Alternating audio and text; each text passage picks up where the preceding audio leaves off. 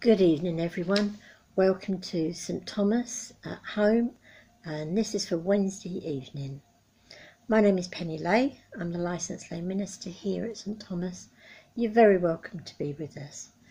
Please don't be alarmed, this is coming from home, so please don't be alarmed by any noises that you hear in the background. If you've not been with us before, this is a service we have some quiet time, prayer time, Bible reading and a song at the end and a thought for the day. So as we start our service, hope your day's been good for you. Seems weird, last week, we were in absolute throes of a heat wave and now we're having so much rain, I think we're all going to develop webbed feet at some point. But I invite you now to just, if you might want to light a candle or play some music, but let's just have a moment of quiet as we reflect on the day that's been. And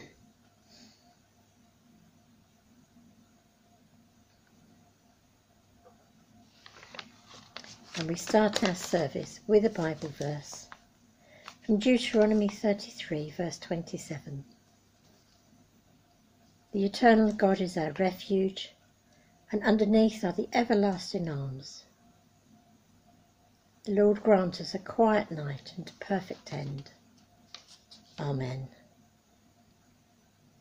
Our help is in the name of the Lord, who made heaven and earth. So save us, O Lord, while waking, and guard us while sleeping, that awake we may watch with Christ, and asleep may rest in peace. Amen. Our Bible reading tonight is from the NIV, the New International Version. There'll be a link to it on our Facebook page. It's Psalm 144. If you have your own Bible, please do just read along. This is how it goes. Psalm 144. Praise be to the Lord my rock, who trains my hands for war, my fingers for battle. He is my loving God and my fortress, my stronghold and my deliverer, my shield in whom I take refuge, who subdues people under me. Lord, what are human beings that you care for them? Mere mortals that you think of them? They are like a breath, their days are like a fleeting shadow. Part your heavens, Lord, and come down. Touch the mountains so that they may smoke. Send forth lightning and scatter the enemy. Shoot your arrows and root them. Glory be to the Father, and to the Son, and to the Holy Spirit, as it was in the beginning, is now, and shall be forever. Amen. Well, during times of stress, it's good to think that we have someone that wants to help us, someone that can listen to us and just be with us. And that's what seems the psalmist seems to be saying. He identifies God as a stronghold, a deliverer, and describes him as a fortress. Now, of course, a fortress or castle is generally thought of as a safe place. When you think of the walls of Jericho, the walls were so thick that rooms, whole houses, could be built into them. In the account of Rahab, it says she's described as living in the city walls. The psalmist praises God for giving him strength for his body, and maybe as he's talking about battles, maybe he's possibly just finished one. Of course, the psalmist David was originally a shepherd boy, plunged into battle when he fought Goliath. From this time on, he trains as a soldier and becomes king. So he was used to battles, lots of them. But he describes God as the deliverer and someone that will offer him refuge. And then we have this verse where the psalmist says, Lord, what are human beings that you take care of them? Because let's face it, so often we turn our back to God and we don't give him the credit that he really deserves. we don't give him the love that he deserves either, especially when he's our fortress and our deliverer, and he cares for us so much. He offers us his hand again and again and again, and he keeps doing it, because sometimes it's us that builds up the walls to God rather than taking refuge within the walls. But it's in reaching out to us time and time again that we can see how much God loves us. For a start, he gives us Jesus, his only Son, to take our place. And it is when our lives are touched by the love of God that we can know that place of refuge.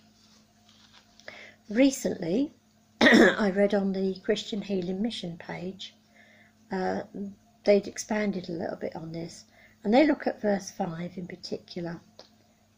And this is their thoughts on it. Verse 5 is the part where it says, "Part your heavens, Lord, and come down, touch the mountains so that they may smoke." So this is their interpretation on it. We all long for an increased touch of God upon our lives. In fact, many would say that there's really no hope for us unless God reaches down and touches us. There's very little we can do to get out of some of the messes in which we find ourselves. So it's a sobering thought that the touch of God can make a mountain smoke, and that this is the power available from just one touch of God. Now, we all know that technically the power of God could change any situation, but we're just not sure that it's actually going to bring that touch to us, or whether it really will make a difference. So this verse is such a helpful reminder that the awesome power of God is available to us. When Jesus touched those that were sick, he may not have caused those people to smoke, but his touch certainly brought the power of God to them.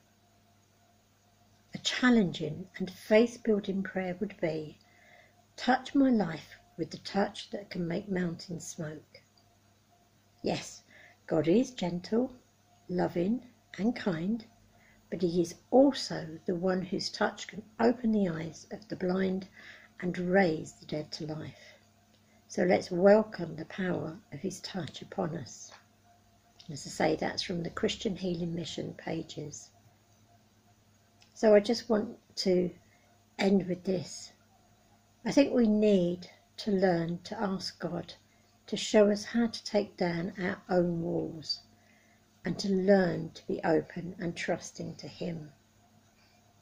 And to know and accept that it's okay to ask for help, and in those times take our refuge in him. Amen.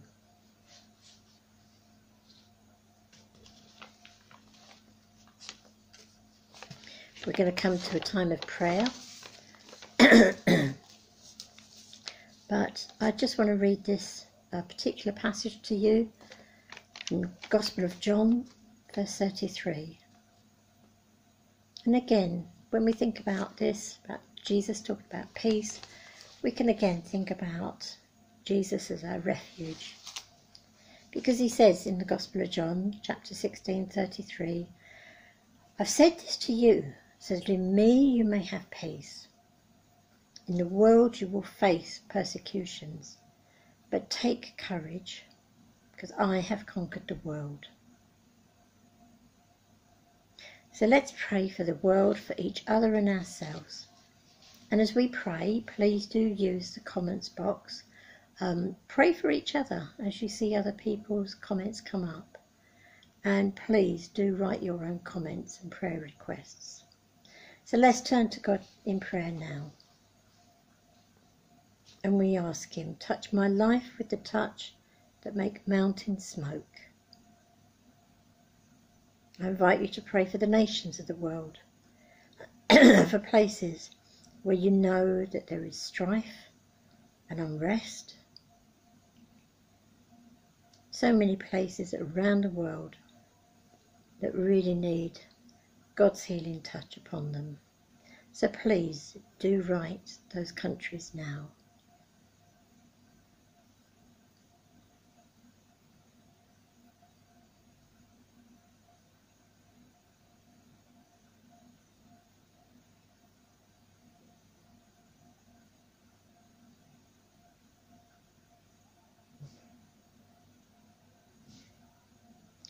Lord, we bring these countries to you.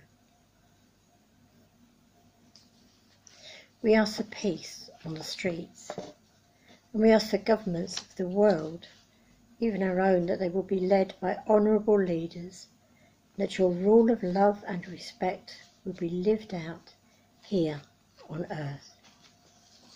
Amen. And I invite you to bring to God those that you know that need reassurance at this time. Lots of people that are still worried about the virus, about returning to workspaces, to schools, just being out in shops as well. So Lord, for anyone that is nervous about these things, please do bring them to God now for His healing touch.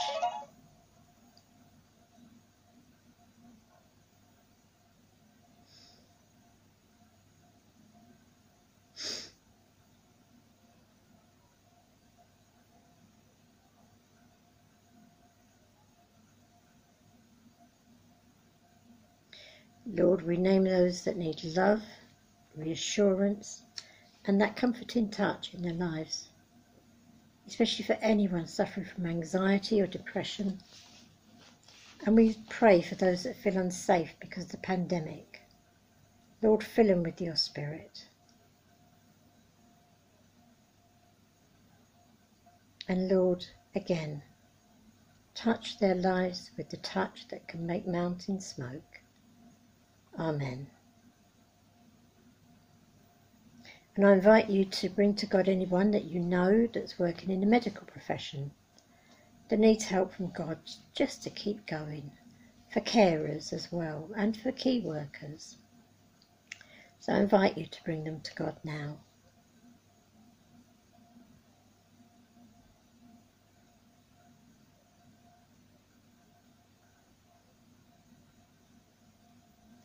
Lord, we pray for all hospital staff, medical researchers, for office staff, cleaners and cooks, doctors and nurses, all who work in the medical and the carers professions.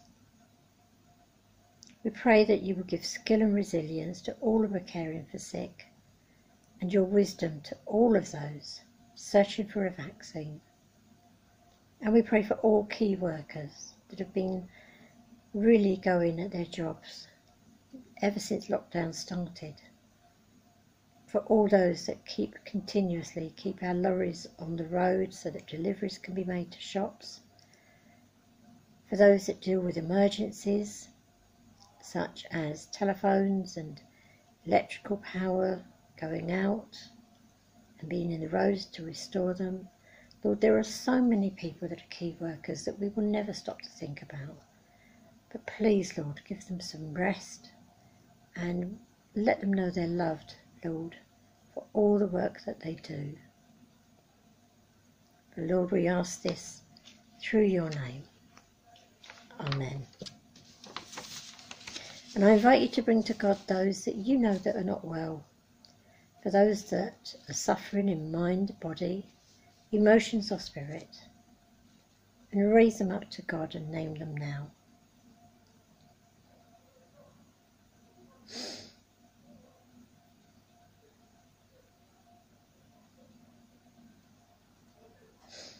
Merciful God, we entrust to your unfailing and tender care this night those who are ill or in pain, knowing that whenever danger threatens, your everlasting arms are there to hold us safe. Comfort and heal them and restore them to health and strength. And be present, O merciful Lord, and protect us through the silent times, so that we who are wearied by the changes and chances of this fleeting world may find rest in your eternal changelessness. through Jesus Christ our Lord. Amen. And finally, we pray for our homes. Visit this place, O Lord, we pray, and drive far from it the snares of the enemy. Make your holy angels dwell with us in peace, and make your blessing be always upon us, through Jesus Christ our Lord. Amen. So let's draw our prayers together in the words that Jesus himself taught us in the Lord's Prayer. And we say together, Our Father in heaven, hallowed be your name. Your kingdom come, your will be done, on earth as in heaven. Give us today our daily bread. Forgive us our sins, as we forgive those that sin against us. Lead us not into temptation, but deliver us from evil. For the kingdom, the power, and the glory are yours, now and forever. Amen.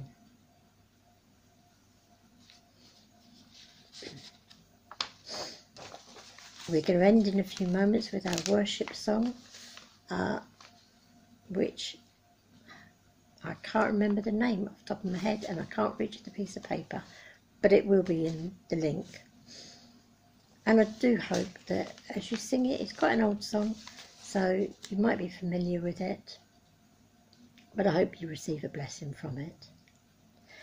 Before we go, before I give the final blessing, just want to say, if there's anything you need prayer for, please don't hesitate to contact us through our Facebook page. You can also find details about us on a Church Near You website. And if you want to support financially the work of St Thomas, we'd be very, very grateful. And again, just write to us and we can give you details, or again, it's on the A Church Near You website page. Please do keep in touch, and our next service is on Friday, and please keep safe as well. So our final prayers, and this is one as we retire for the evening. God our Father, by whose mercy the world turns safely from darkness and will return again to light, we place in your hands our unfinished tasks, our unsolved problems, and our unfulfilled hopes, knowing only what you bless will prosper. To your love and protection we commit each other and all those we love, knowing that you alone are our sure defender, our fortress, our refuge. And we ask this in the name of Jesus. Amen. And in peace we will lie down and sleep, for you alone, Lord, make us dwell in safety. The Lord bless us and watch over us. The Lord makes his face to shine upon us and be gracious to us. And the Lord look kindly upon us and give us peace. Amen. I hope you've enjoyed the service tonight. Our next one is on Friday. So please do join in with us then, again at the same time, 7 o'clock. And until then, please keep safe, keep washing your hands, and good night and God bless.